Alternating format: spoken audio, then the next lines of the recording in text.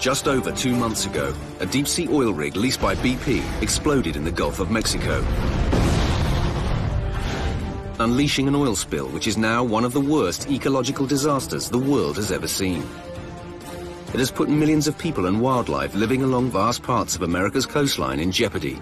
It has caused an unprecedented cooling of our relationship with the US and is costing BP billions of pounds to fix. But how exactly did this catastrophic event unfold? This is the untold story of the first 36 hours of the disaster. From the moment the rig blew up, the scramble to save the lives of its workers, and the desperate attempts to salvage the rig and avoid the cataclysmic damage that followed.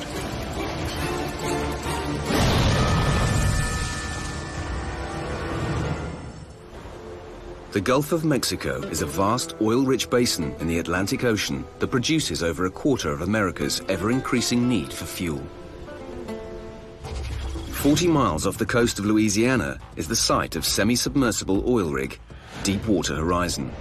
Shortly after 10 p.m. on the 20th of April, disaster struck the Deepwater Horizon when it suffered a massive blowout. 126 people are on board. Many are asleep. One of them is rig worker Chris Choi. I heard the first explosion, and I sat up and sat on the edge of the bed, just wondering what it was. That's when the second larger explosion went off. I just remember being just scared to death. Chris